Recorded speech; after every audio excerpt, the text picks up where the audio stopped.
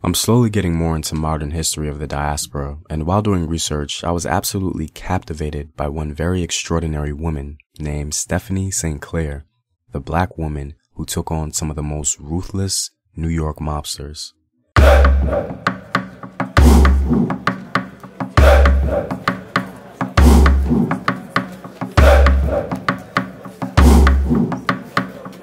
What up, African world? It's Home Team here, and welcome back to another video of African history, culture, and worldview. By supporting this channel on Patreon, you're helping in the creation of these videos and supporting this content. If you'd like to show your support, you may do so by clicking the link in the description box below. To begin, this video is not at all a celebration of how Stephanie St. Clair made her riches, nor is it to establish some sort of judgment about her daily activities. Our focus today is to point out two characteristics about Stephanie St. Clair that I feel are very important for our community.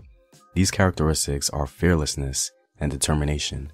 Too often are the women in our community left unprotected or unsupported, whether it be physical, emotional, or economic. This has been historically true ever since families were broken apart during the Atlantic slave trade. Black men and women were enslaved and tortured and left to deal with generational trauma. This trauma unfortunately was exemplified in the life of Miss St. Clair, and it no doubt shaped the path she took. It would seem as though, due to her past, that she was determined to never feel unprotected again, and she accomplished this by any means necessary. Stephanie St. Clair was an American gambler and entrepreneur that also participated in other illegal activities according to New York state law. She was born on the island of Guadeloupe in the Caribbean. The tenacity, strength, and fearlessness of Miss St. Clair is certainly worthy of note.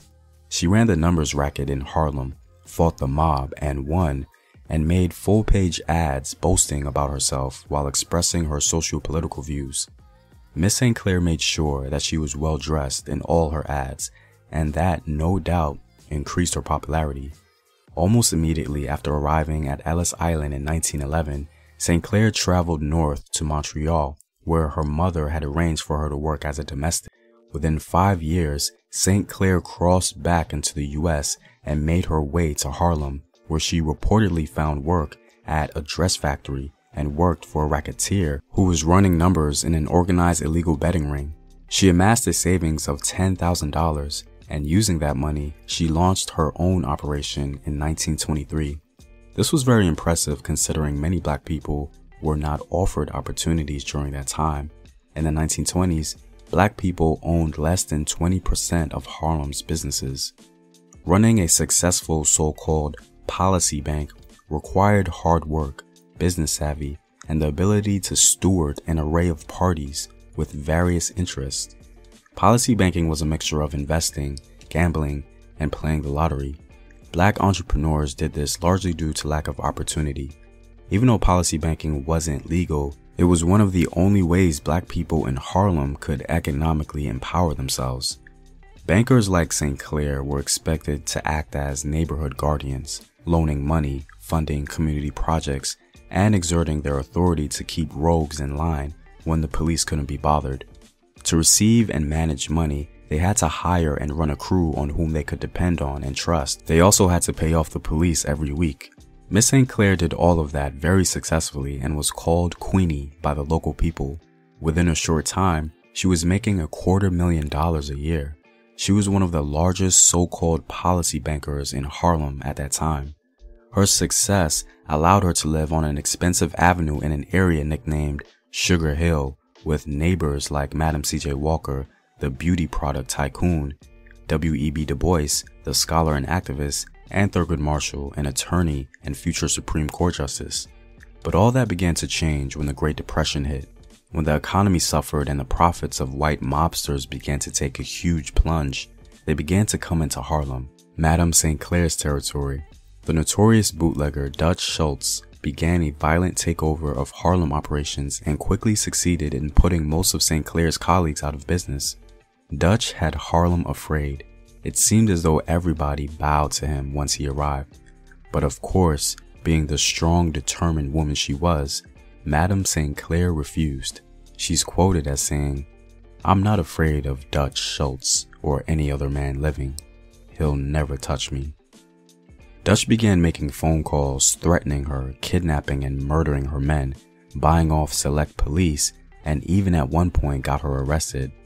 St. Clair got quick revenge, however, and attacked his storefronts and any business that ran his operations. She tipped the police off to Schultz's operations, which led to them raiding his clearinghouse, arresting 14 employees and seizing around $2 million. Being the confident, fearless woman she was, she even bragged about it in the press. When Dutch was finally murdered by another mobster, she reportedly rushed the telegram to his hospital bed and sent him a message saying, "So you sow, so shall ye reap." Now, some claim she had something to do with this murder, but we aren't entirely sure, so we'll leave it at that. Eventually, Miss St. Clair handed her empire off to the infamous Bumpy Johnson. There's currently a series about his life called The Godfather of Harlem, but it's interesting to note that there would be no Bumpy without Madame Stephanie St. Clair. Miss St. Clair went to jail for 3 years, and after that, it's assumed that she died in comfort and still relatively wealthy. Some may say that her legacy is a mixed bag, but it does need to be put in proper context before drawing any final conclusions, especially considering the historical, economic, and physical siege Black people were forced to endure under the state. Just remember that when recalling her story, she was also very community-oriented. Most of her newspaper ads were spent educating Black people about their rights, advocating for voting rights, and calling out police brutality. And she also financed a number of community projects. Like I stated from the beginning, her spirit of fearlessness and determination is to be admired, and it's something we can draw from and use in positive ways for the betterment of our community, especially because we have more opportunity for advancement today. Well, I'm all out, guys. If you like these videos and want to help in its continued production, please consider supporting the home team on patreon.com. The link is in the description box below. Know thyself.